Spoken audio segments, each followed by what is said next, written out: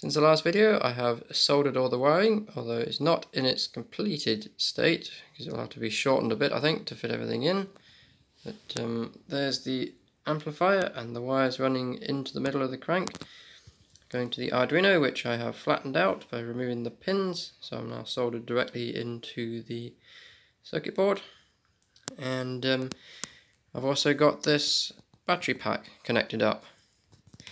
Now I was going to connect an NRF24 LO1 module because I didn't think you could power an Arduino from its V-in pin and USB at the same time, but fortunately the USB voltage seems to be lower from this laptop than the Arduino's internal regulator voltage. And this issue with powering off the USB, as I have learnt, has actually caused me quite a bit of bother with setting up the amplifier. Because it makes sense, but the output from the Wheatstone bridge is highly sensitive to the voltage which you put across the strain gauges. So what I think is happening was that the USB output from this laptop was not as stable as you'd expect, and so that was causing all the drift issues. Because now I'm getting far better data because the 5 volts from the Arduino's pin is coming off its internal regulator and the battery pack instead. So this data is now far smoother, as you can see. I can also demonstrate that the reason that's almost a flat line is not because something has become disconnected, but because it's actually much better data I'm getting. There we go. It's responding nicely to bending the crank and settling back down to a value as well. Very nicely indeed. So I'm really pleased with that at the moment. The other thing I've been learning about is the amplifier. I'm going to go through some graphs now. I spent some time with different resistors across the strain gauge that seems to send the balance of the bridge in the correct direction. And what I have here now is a graph of resistance against the bridge voltage.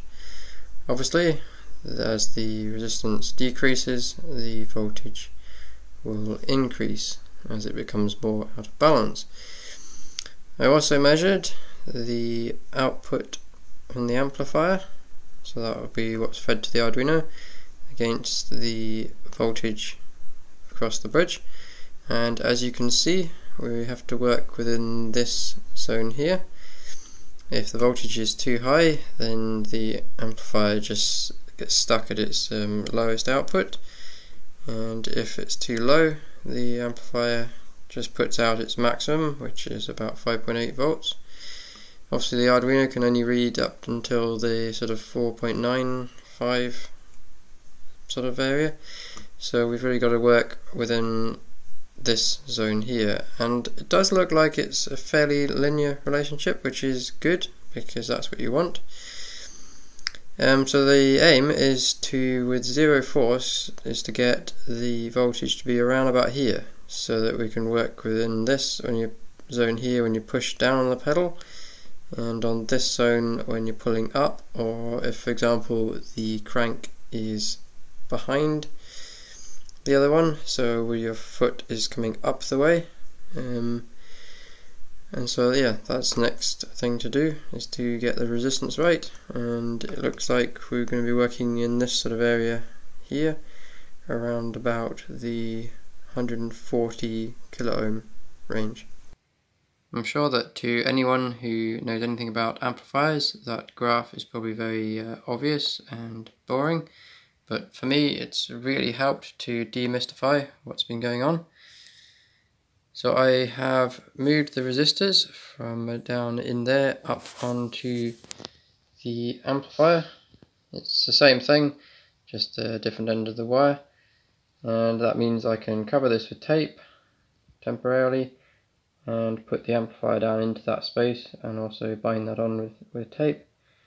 We can't actually use it yet as a power meter because I haven't got the wireless communication set up, but we can do a force test on it, and I can find out what the force against output value or equation is, and we can then put that into the code ready for when it is wireless capable. And I'm going to do that next, get it onto the bike.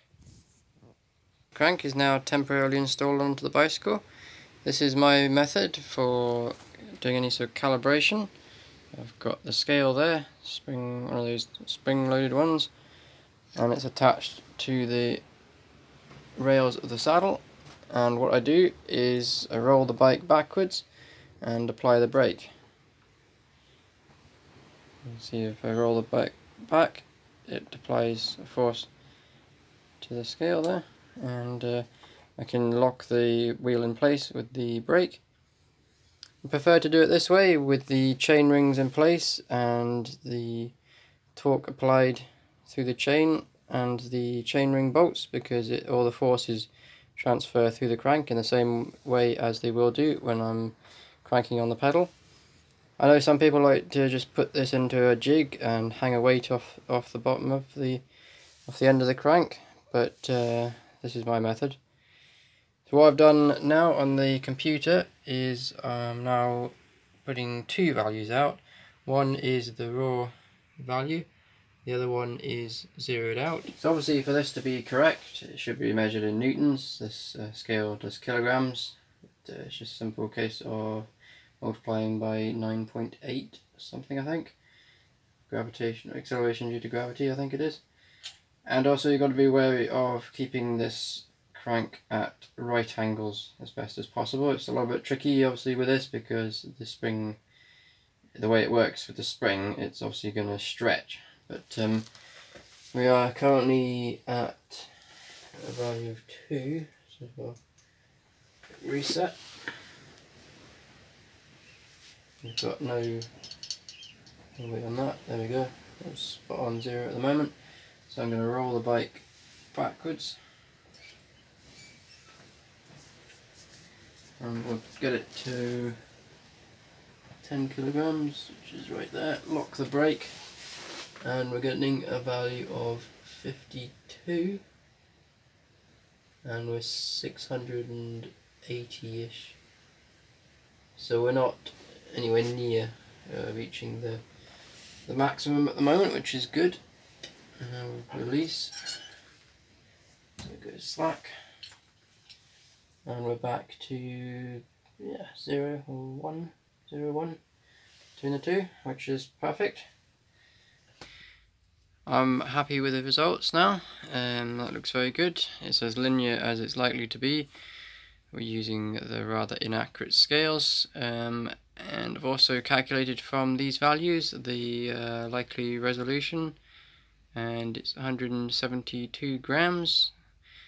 And the other old one that I made before was around about 140, so it's not bad. I've also calculated from these values that it will max out with a weight on the pedal of 70 kilograms, which should be more than enough for my use, but if I feel like it, I might drop the zero force value down a little bit. But otherwise, that looks good for now. These obviously are all in weights, not really a force or torque. So the next thing to do, because obviously this will hopefully be something that will spin, is to convert this into a torque.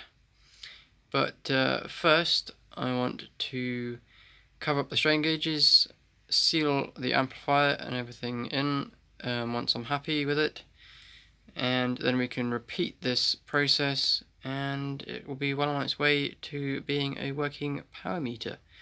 But that's it for this video. Thank you for watching. Just for fun, because I've got this connected up at the moment, I'm going to apply full force on the pedal, pushing downwards.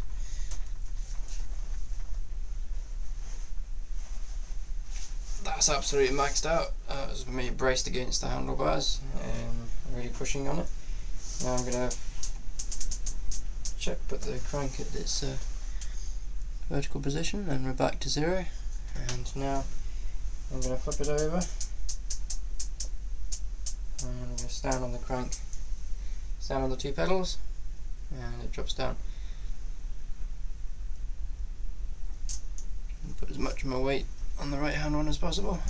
There we go. And it comes back up, hopefully to around 0. So as you can see, we got pretty close to maxing out, and also we've dropped down to around about sort of 400 something mark. So I could definitely do with dropping the value down a little bit, because I can go down, I think the amplifier bottoms out at around about 350, so it could go a little bit lower.